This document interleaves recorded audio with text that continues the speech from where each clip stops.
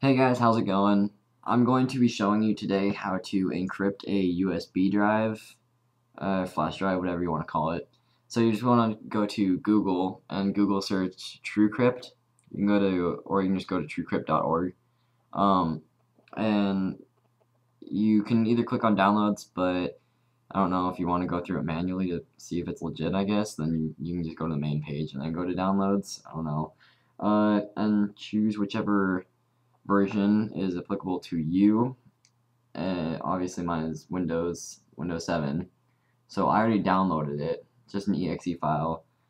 So it's on my desktop and right here. So I'm just going to click on this. You can just go ahead and save a shortcut to your desktop because it makes it a lot quicker when you want to access your USB in the future. And alright, so this is TrueCrypt, and I'm going to be explaining some of this stuff later and in the description bar, I guess. But just choose whichever USB because everything is going to be deleted on it. It's going to be pretty much just formatted. So choose a USB that you don't mind getting everything off of, and I'll be right back when I mount it.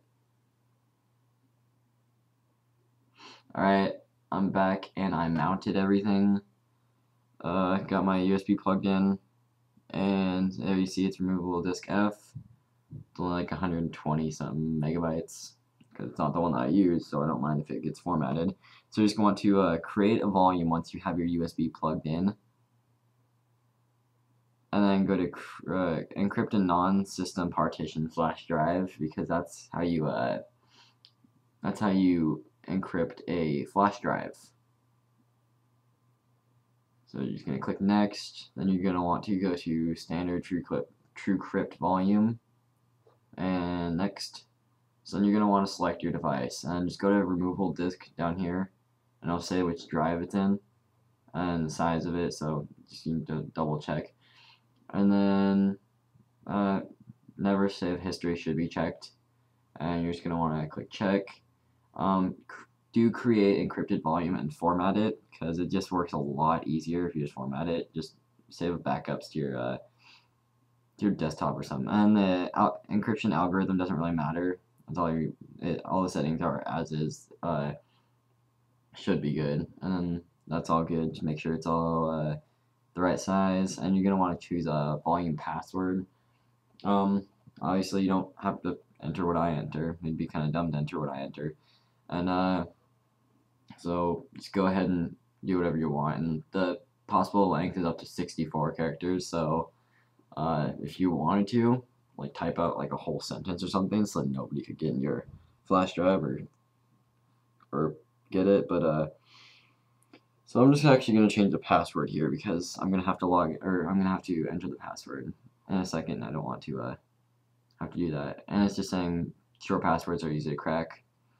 And file system is FAT, so that's all good, and that's code. So you're gonna want to go down to format, click on it, and it's just saying how everything will be erased. So, and if you want to before this, then back everything up. And I'll be right back once this is almost done. Alright, it's about done. As you see, it only has a couple seconds left. And then this is just saying that it can't be accessed using the letter drive F unless you want to unencrypt it, which I'll tell you about in a second.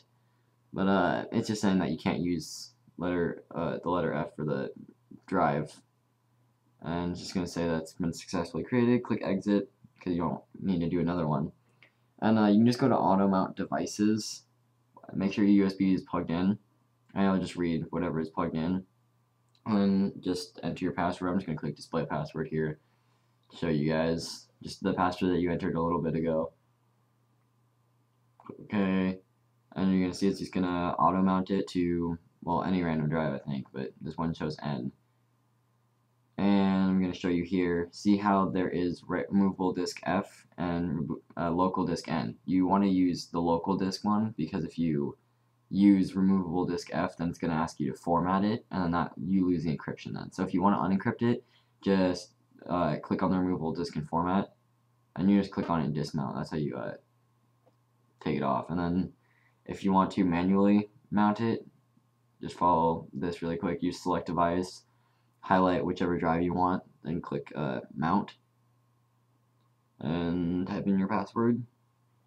Okay, and there you go. It's mounted, and you can access it from there. You can choose any one that you want. As you see, it just recognized on there. So again, you want to use the local disk, not the removable disk, because the removable disk will ask you to format it, and if you format it, you lose your encryption, and that's also how you get rid of an encryption. So, hope you guys enjoyed that. Just ask any questions, and I'll be happy to help. Thanks for watching.